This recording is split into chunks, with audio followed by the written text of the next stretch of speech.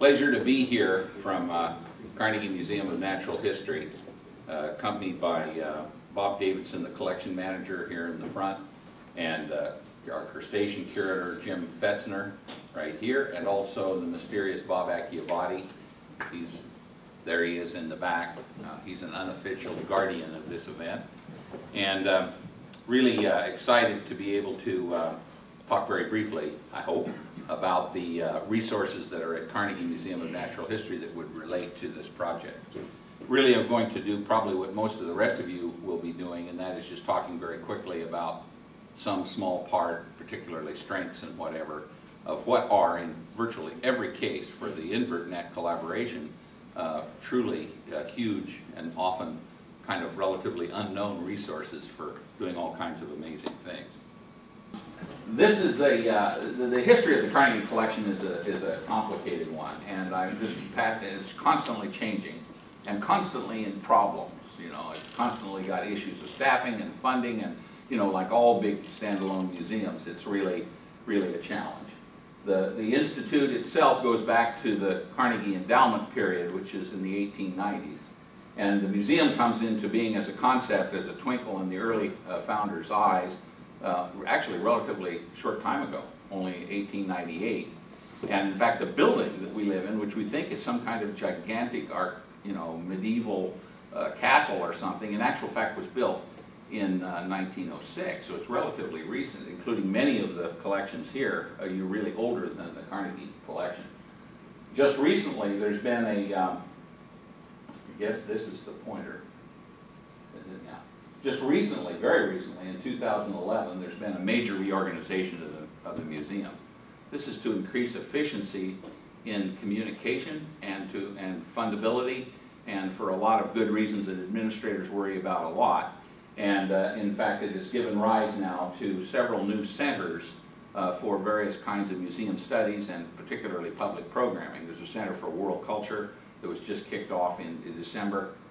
John Wenzel is a name some of you may recognize as the newly christened director of a Center for Biodiversity and Ecosystems. There's a new, just announced Center for Evolutionary Studies, which is dominated by the dinosaur people and so forth. Through all this, all these changes and whatever have survived the bug rooms at Carnegie Museum, what we call them affectionately, the bug rooms, section of invertebrate zoology or the section of insects and spiders. It goes clear back to the very beginning of the museum and sets a tone. In fact, we often refer to the major power groups that are constantly struggling with each other in the museum's political environment as bugs and bones. And it really is true that the size of the collections, vertebrate paleontological collections, are remarkable, and the size and strength and representation of the insect collections also. Can I do that? No, I'll do this. Oh.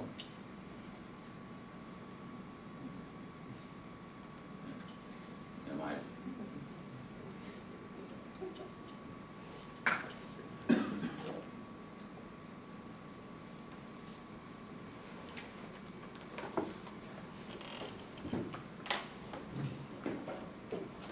Let's see, Jeff tries. Yeah, I'm not sure what. Page down.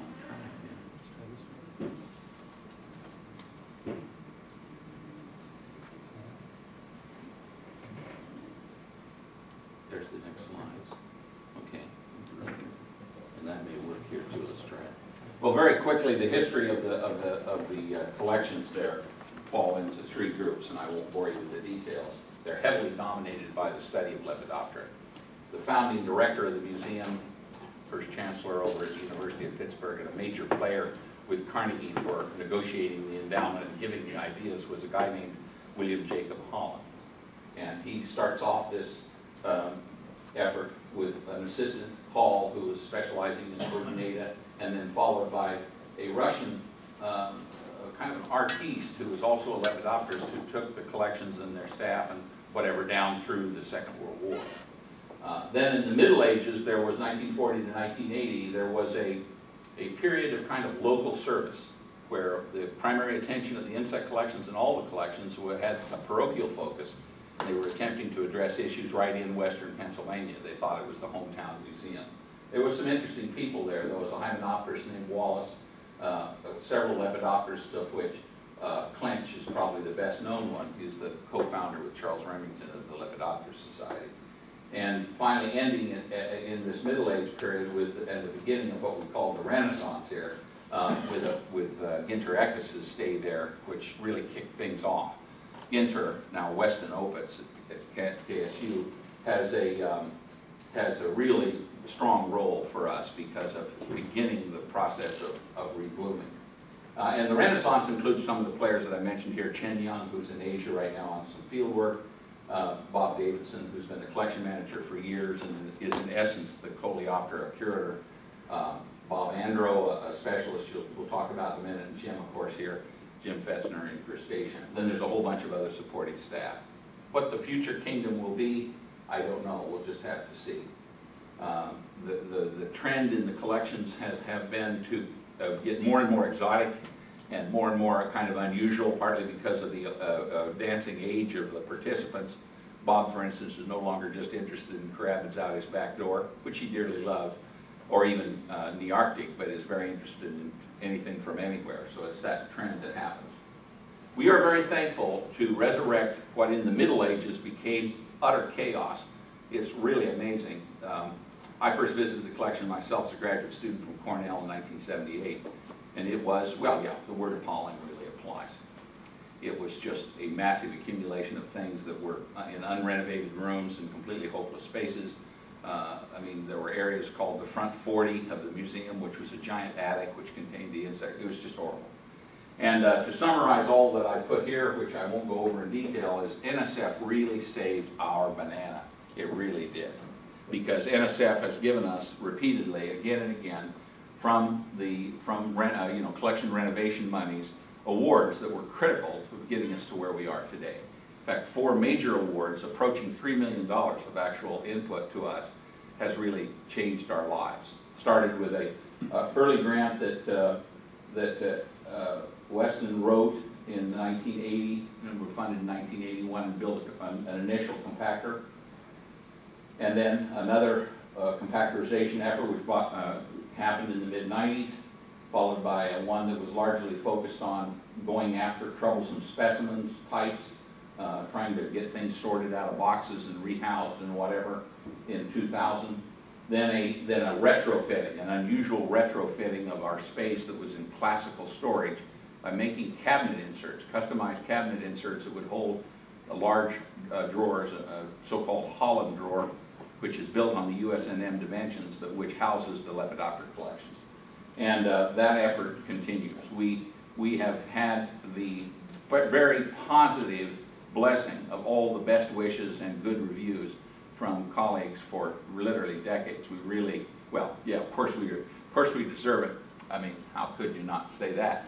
But it really has been indispensable. The power of federal foundation money in this theater is really very critical. I mean, we would not be there, period. The museum itself is unable to do more than contemplate its vanishing corporate principle of its major endowments. It's really not in a position to spend money on collections. I would say I've outlined here that there are 3 phases, and we'll call phase 4 a digitization phase. We'll talk a little bit about that in a minute. The programs are just what you'd expect in a large museum. There's research programs by staff, and we have now in the insect collections over 60 research associates, some of them who are very special to us in terms of taking on the management and handling of whole collections. So it really becomes a volunteer effort. We've been very much engaged in biotic inventory, some NSF funded, but a lot of it funded from other restricted accounts that I have at my disposal for invertebrate zoology. And this has taken us to have major collections from places like the Upper Congo Basin, Malawi, a lot of Afrotropical work because of the nature of the collections at Carnegie. South America, the Andes, Chen has been now in all the Ks, Kyrgyzstan, Kazakhstan, whatever, and Mongolia, and is now working in Taiwan. Chen Young, who's a curator of Diptera. And so there's a lot of activity that's ongoing in terms of foreign acquisition. The Hispaniola project was particularly exciting because that was NSF monies that enabled us to really accumulate a massive amount of material, all of which many people here have worked. Every institution has workers that have borrowed and studied and described from this, and it's just the tip of the iceberg. It goes on and on and on. It's one of the things about these biotic inventory things is that it's very hard to bring them down on a convenient grant schedule, because a lot of the specialists that you need, the brain power that will handle the material and conduct the revisionary work and provide the names and whatever, are not yet conceived at the point. I mean, literally conceived. They're not organisms yet until we actually get well into the project. So there's this life after inventory, which is going to be quite devastating. We also do a lot of conservation-oriented research, and we have a thing called the Biodiversity Facilities, Services Facility, which I want to talk about very briefly. This one, when I glanced at this morning, I noticed that the horrors of tab-delimited tables rose up. So I want to actually point out just a couple of things, talking very quickly about the size of the collection and its various strains. If you align this column here of non-Lepidoptera with the total number of USNM drawers that are in the collection, not specimens, you see that you have, for total non-Lepidoptera, about 39% of the collection. And for the 18,000, and these numbers are 2009 numbers, and acquisition has been absolutely blazing in the last 6 months for us. So we're now talking between 32 and 35,000 drawers. A rich mix of all orders, not just Lepidoptera. In fact, we're a little cautious about Lepidoptera because of the size. That's 61% of the resource.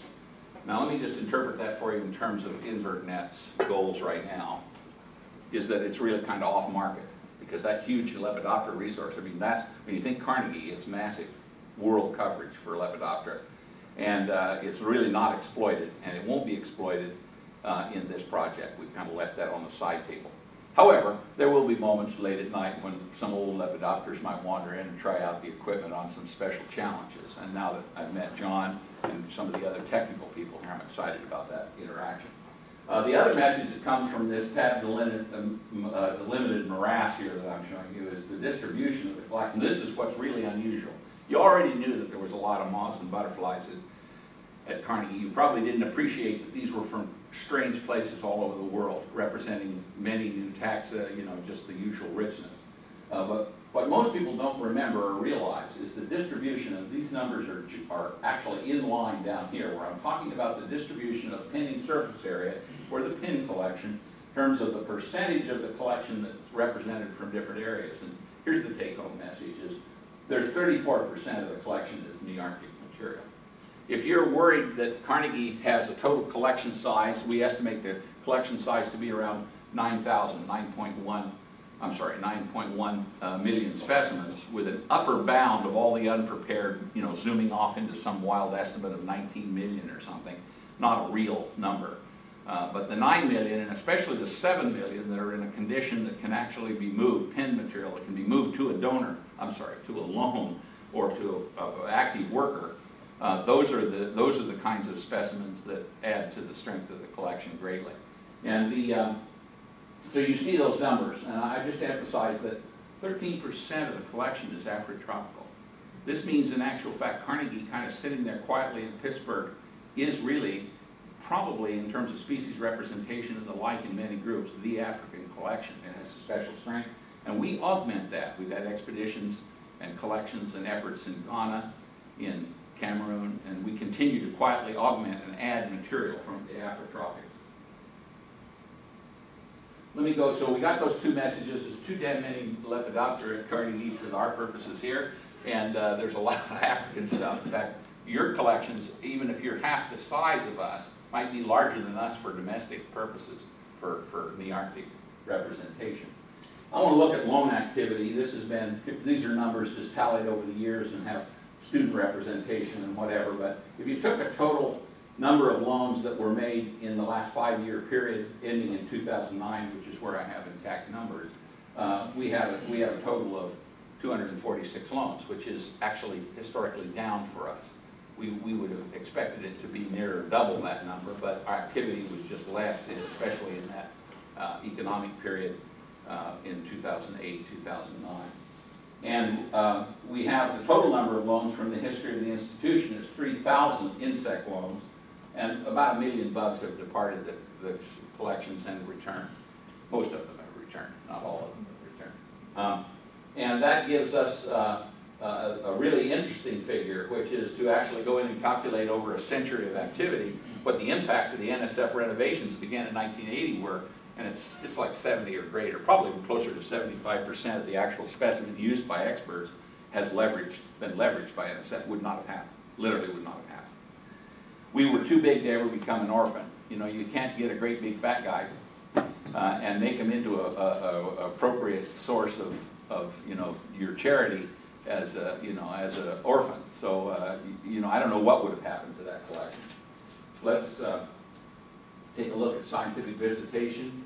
This has been really remarkable. People have come and then come back again and again, and these are the visitors that are actually in there. Over a 5-year period, we had 380 visits, 297 visitors, a total of 968 working days, visitor days in the collections. Now that's about half or a third of what it actually ought to be, but we are kind of isolated. But it's still a huge amount of labor and input to the collections. Publications are the interesting thing here is the richness of student publications. We've averaged 20 over the last, over that period, 2005 to 2009, 28 publications that are using Carnegie as a primary source. And we have our own publication series, of course, which has in recent years been publishing more and more larger revisionary works. We've done a number of people's dissertations and larger things in the annals of the Carnegie Museum. But this is all publications, and you can see it comes to a lot of pages.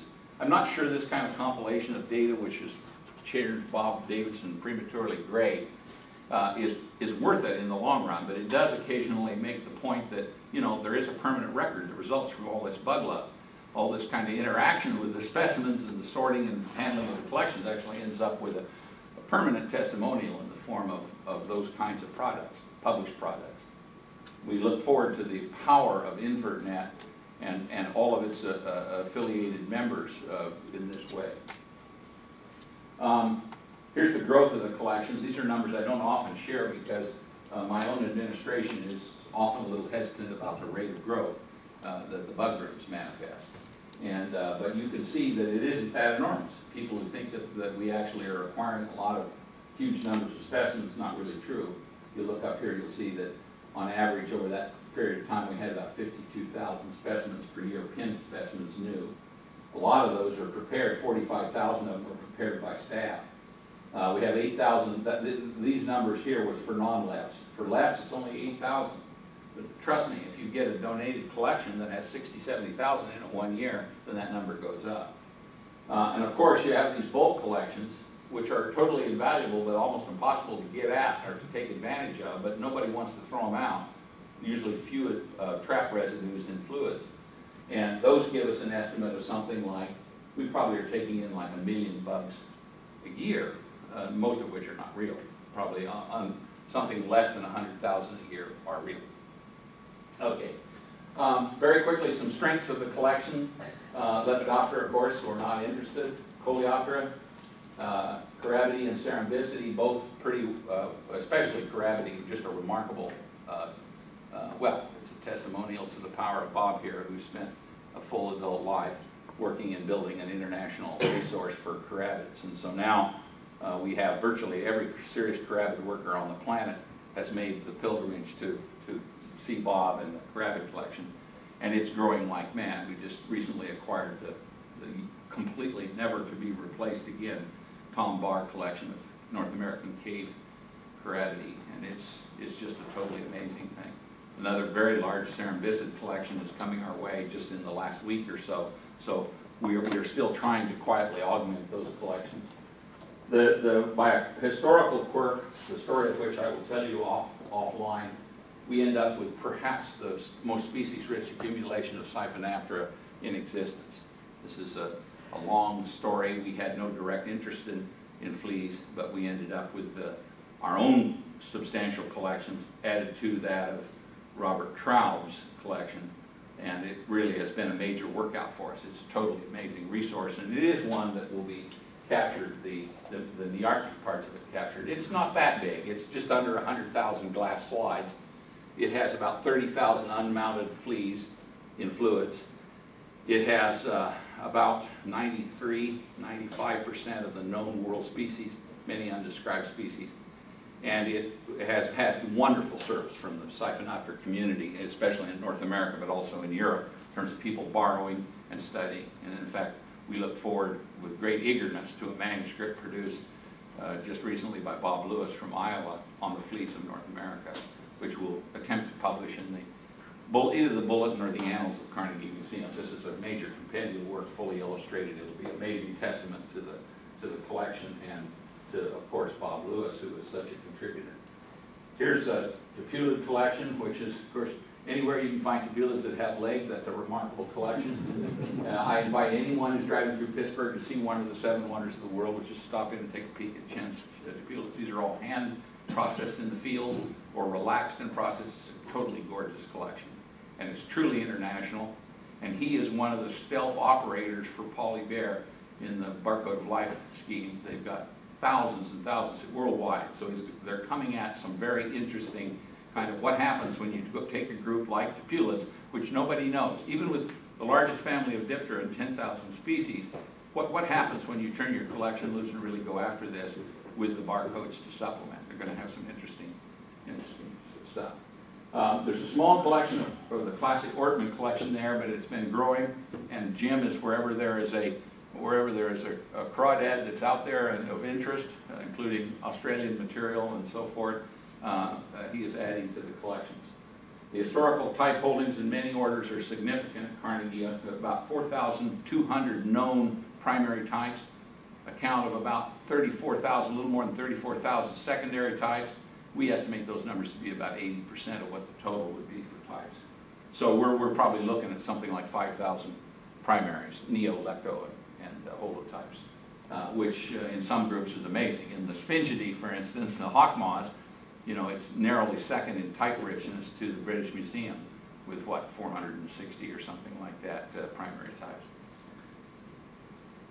I'm going to go in this in a little detail, and Chris, I'm probably over my limit, but what's new a little bit. I'm getting close to the end here. I want to talk about what we would like to see from everyone here and your extended family of specialists that can produce credible IDs. It's really verification of ID as well as the initial ID on materials that you're going to data capture is really whether you make it or don't make it. Because at some point along the way you say goodbye to the specimen and you trust the data. And then the rest of it, a lot of it is discussion about how you refine the data that you actually captured, how you expand it and interpret it, and get the right, Buena Vista in the right country, which is not always easy. In that regard, we're really concerned about how we're going to attack this problem of ID verification. At Carnegie, and I would hope that others would do this similar operation, what I call the pre-digitization ID need. Not so much curatorial need, if you use curation as an organizational kind of meaning, but we use it in the broad sense, meaning authoritative ID and organization of the collections according to some system. And these are some of the groups that really struck us in this region that need attention. Odinates, we're not really ready. We have the odinates, but we really aren't ready. They're not processed. They're one of our last big kind of frontiers to get into envelopes and to make it into conventional storage. They're not really ready. Lepidoptera ready by the millions, but this is not on this grant.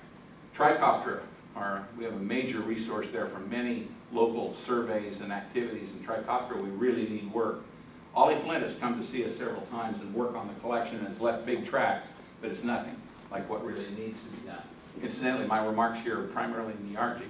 So the situation differs widely when you move outside to Africa or to the Neotropics. We have a wonderful curation of Neuroptera. That's going to be a real asset. And they're largely done, except for the Hemorrhagiids. We need the Hemorrhagiids to be processed, but things like Myrmiliontids and Chrysopids and whatever are all done.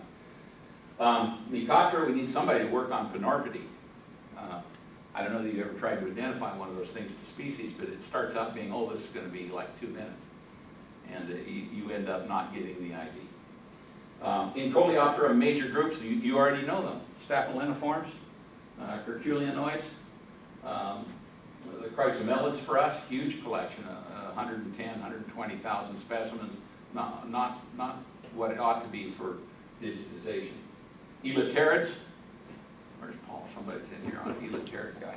A huge number of elaterids, and it's kind of an interesting story. Most of the world elaterid collections have been done by various specialists. So there's an Italian doing a little here, and somebody doing Africa, and some. It's weird. It ends up in a situation where the Arctic collection is the one that really isn't identified, and has, you know, how many tenissor can you stack on the head of a pin? Or are those 3 Ampetus really color morphs or what? You know, that story. And then in Hemiptera, we had a little trouble knowing what's good because the psychedelic people have been so assiduous, really done a lot. But we have collections, substantial collections that are actually out borrowed that we would like to see database under this effort. You know what I'm talking about. But especially in membracity, there are elements there that we need to have done. And Jim Slater, bless his soul, did the world ideas for us, but again, in click beetle fashion, not the Arctic material. So we really need some attention in some of those groups. Others are well ready to be done. In Hymenoptera, it's just what you might expect. It's ichneumanoidea, so who else has that problem? And do we stop collecting ichneumanoids? Not my chart, you'd say, no, don't stop collecting the Braconans. You know, but it is a challenge. And finally, in Diptera, we're in pretty good shape with some large collections that have been processed and are ID'd and are appropriate to this project. Some of that's heavy lifting because they're very accurate ID, but very small series. So you're adding a species with a single record or 2 or 3 records. So the Muscomorpha, not the sarcophagids so much and the caliphorids, but the muscoids and anthemaids and stuff like that represent a real challenge to get identified. These are big groups, big families that need attention. I'm sure you'll have your own lists of this, but that's kind of what quickly we did a little thought grope and came up with that list. The history of digitization, and then I'll shut up, Chris, is at Carnegie is really not. It's a mixed bag. It ends up where early in the history of the museum for the country, Carnegie vertebrate collections and whatever were some of the first. The bird collection, a huge collection, herb collections and whatever were ones that got digitized. They got database. They got data captured, and so it was pretty exciting. But the insects were into acquisition, and so there's not that much activity at all until the 1990s when we began to do structured projects for federal agencies, Forest Service, USDA. We began to do these in some state agencies, and when we did those, we devised a mechanism by which we could handle 40, 50, 60,000 new specimens and maybe a couple thousand species represented in a serious survey where we had the data to handle that. And that kind of all ended up in Lotus's lap, and then that migrated to Excel, and then that moved over in the mid-1990s to what all the rest of the collections were using, the Borland paradox, and then just kind of died. Just kind of didn't go. Kept gathering data, kept putting in, to this very day, keep putting data in. There are 1 or more persons working on this every single day.